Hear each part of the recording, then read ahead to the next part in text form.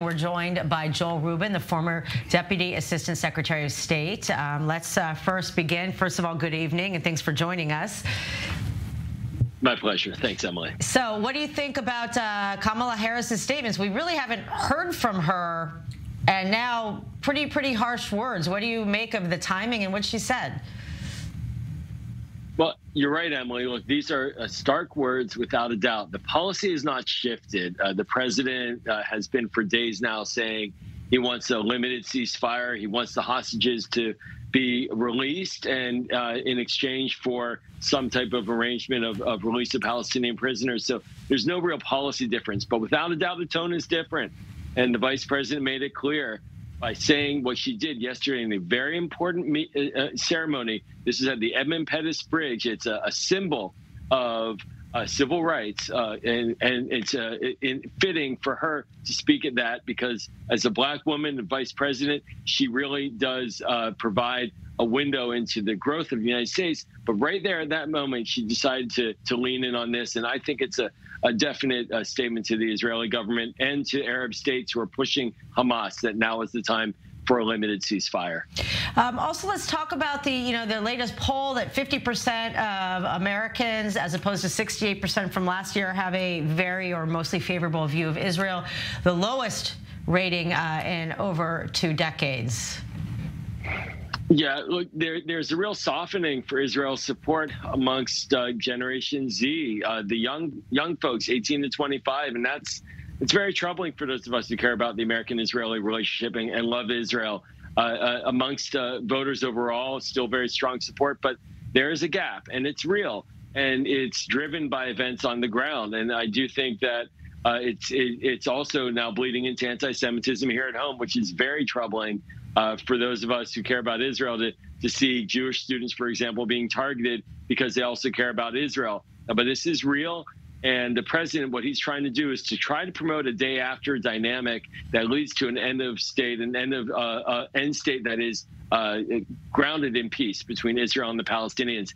And he needs an audience in Israel, in Jerusalem, to agree with that, or at least to act like it agrees with that. But Prime Minister Netanyahu is not giving any space for that discussion, and it's only creating more tensions, which, as we saw in your preamble there, Minister Gantz is here in Washington. And there's a reason why he's here in Washington. It's because he is someone who has a vision that is aligned with what the president's vision is about an end state for this conflict. Also, Benny Gantz also, ruffled feathers from the prime minister, who didn't know, and the prime minister said to be furious that he's there, especially as both nations are going to be dealing with elections. Well, I find it kind of odd that the prime minister is furious that one of his top ministers is visiting America. This strengthens Israel as a whole to have a strong relationship with the United States. Benny Gantz is meeting with the leaders of AIPAC. He's meeting with leaders in Congress. This is good for Israel. Maybe Prime Minister Netanyahu is envious, but Prime Minister Netanyahu was no stranger to Washington when he was in the opposition, when he was a private citizen as well. So I think it's what should we call it, a bit of crocodile tears, quite frankly. This is good for Israel to have Minister Gantz here in Washington sharing what he thinks about the American-Israeli relationship and the support of the United States for the Israeli war against Hamas, which is a justified war. All right, thank you very much, Joel. And we've got Dr. Fadi Ismail here in studio with more. So what are your thoughts? I know you're listening very intently, and I know you're taking it's very emotional for you also, as we're talking about the UN and the sexual violence. What's your take on Kamala Harris's point of view? Well, again, she's the vice president. I'm an American. I respect that. But you can't, like, every day give a different statement that hints at opposite policies. And in the last week, she gave a couple of statements that seem, on the surface, as if they are contradicting each other. On one hand, she says that, hey, Hamas, there's a deal that's on the table, take it. On the other hand is, hey, Israel, stop the war right now. It's either or. I mean, in the war, you cannot be gray colored. That's the way it is. It isn't. We're not in a peaceful situation where we can look at the relativistic value of every position. You have to. Another thing is, let's say if she's used, even if we go to the cynical standpoint and say, well, maybe she's used by the administration as a mouthpiece to backroom thoughts. Right. Can be used. Has happened in the past. Still, then take one line and we'll go walk with it. Even then, you're not telling us what's brewing behind closed doors. You know, you're not. If it's supposed to pressurize someone, if you just pressurize both parties, and again, the net result is zero. So I'm not really sure. Maybe it's lack of experience. Maybe it's maybe the administration itself is all confused. Maybe it's a policy that is evolving, emerges as we playing it by ear. You know, just put your ear to the ground and see what happens. The worst kind of policy making that can be. So I would rather if Mrs. Harris either not say anything about the subject, or if she's going to be like the alternative voice, like Gantz is somewhat of the alternative voice on the Israeli side, to stick to something we can understand. Well, what are you saying? Are you telling Hamas, okay, sign the darn agreement, or are you telling Israel, stop the fire? Which is it? Right. It's not Be clear, and because then you're just confusing the matter more. And in the end, they talk to each other behind closed doors, everybody, so Israel knows exactly what the Americans want. And so I'm not really sure what it serves. Maybe it serves something that I don't see right now.